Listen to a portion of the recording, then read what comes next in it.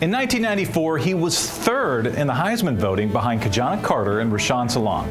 But this quarterback's NFL career lasted 2 years longer than both of those players' pro careers combined. Hey, I'm Michael Callahan, and on this forgotten day in 1995, a story in the Chronicle reported that Alcorn State phenom Steve "Air" McNair was not yet the Oilers' consensus first-round draft pick choice.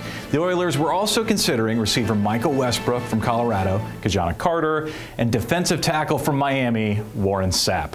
McNair was humbled by all of the attention he was receiving at the Combine, saying, "I'm excited about my opportunity, but I'm surprised so many teams are interested in me." Well, when the draft finally rolled around, the Oilers took McNair as the number 3 pick in the first round. For his first 2 seasons with the Oilers, McNair started only 6 games and was predominantly a backup to Chris Chandler.